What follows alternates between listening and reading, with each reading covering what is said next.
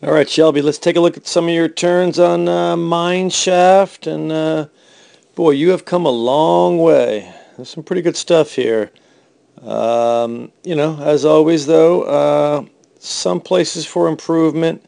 I know you were just starting off in this run, so your speed wasn't high, but clearly we need to, even at slow speeds, learn how to roll up both skis on edge, creating a platform so we don't have to do this divergence. I mean, I was slow, so I think you felt like, gosh, I got to get this turn done quickly, so I better steer it around. No need to do that, for sure.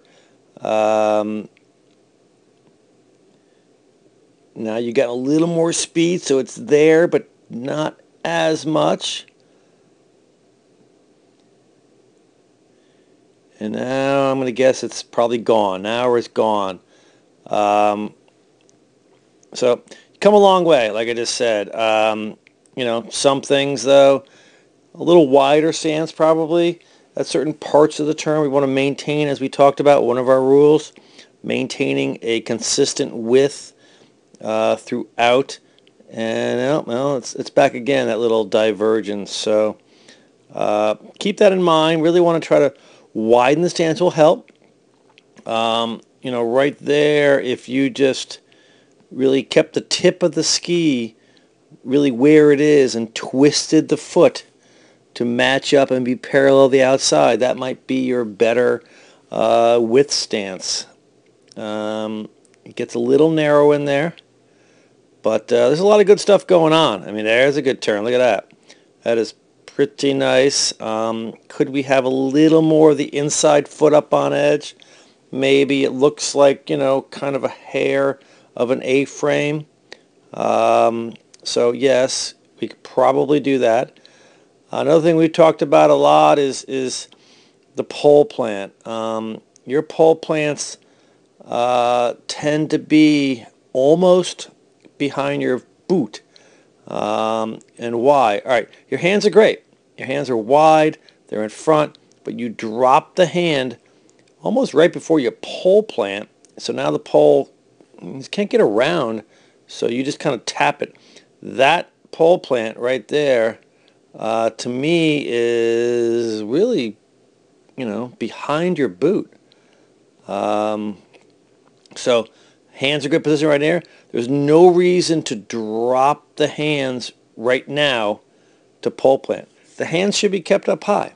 Don't drop them. You're in a great position. Again, look at where that pole plant is. It's behind your boot. We need to get the pole plant out in front. It helps us stay in the front of the boot. It helps us get, kind of recentered. And you got a pole plant behind you, you're kind of recentering, in neutral to back. And we want to be in the front of the boot at the top of the turn. That's a nice looking turn. You roll them both up. Yeah, a little A maybe, but, pretty good. Arms good position. You just happen to drop them right there, right before your pole plant. You drop them, so the pole plant is really just a flick of the pole downwards to like kind of almost bounce off the snow. Another thing we got to kind of think about in slalom is, I like the fact that you're rising up and you're working the ski, but you really have some, you're pretty tall in between the transition. In slalom, we're not going to have time for that. I mean, we haven't talked about it a lot, but now you're getting to the point where we got to think about how much time do we have to really, kind of stand up, basically that tall. You're standing straight up. So modern slalom, it's all retraction in between. We actually kind of, instead of standing up, come in here, we kind of suck up the knees and allow the skis to get to the other side in more of it's a down unweighting or retraction. We just don't have time in slalom. So our head, the level of our head never really changes very much. Your head obviously is down here, and then rises up as you stand up. So something we've got to think about. But yeah, pole plant there again, really behind your boot. So just don't drop the hand.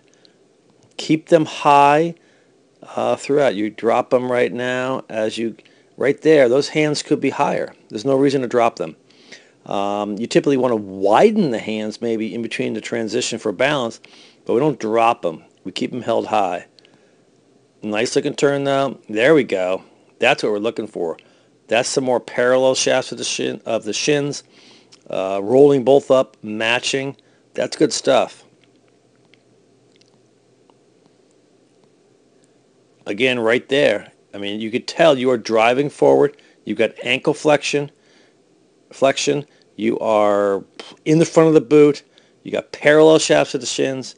That's some good turns. So a lot of progress here. I don't know why. I mean, now you're moving kind of fast, and why, you all of a sudden had to do that. I thought we lost that when the speeds increased, but hey, we are making you made some serious progress, and you come a long way, and great job.